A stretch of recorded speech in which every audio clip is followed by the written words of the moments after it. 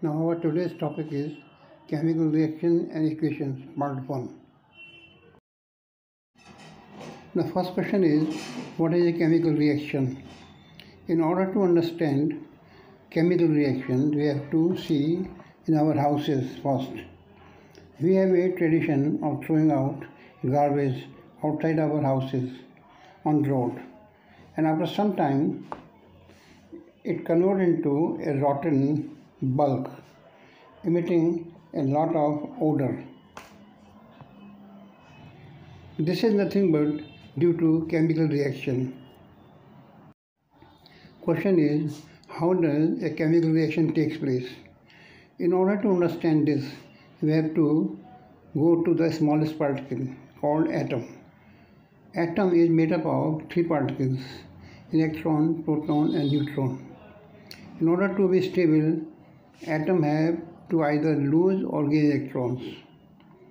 Hence, losing or gaining of electron is defined as a chemical reaction. Hence, reorganization of electron is called a chemical reaction. The substances that take part in the chemical reactions are called as reactants, and as a result, new substances so made are called as product.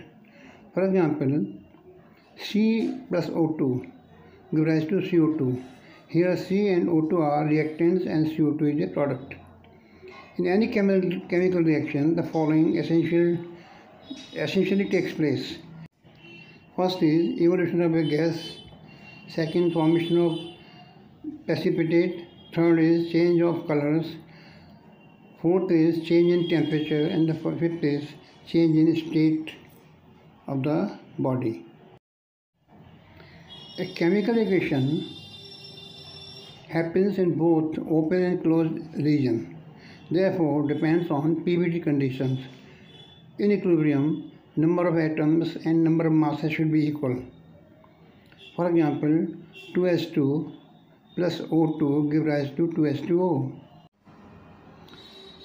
We use the following symbols to show various situations: upward arrow for evolution of gas, downward arrow for precipitate, delta for heat requirement, etc. Exothermic reactions means heat evolved. Endothermic means heat is required.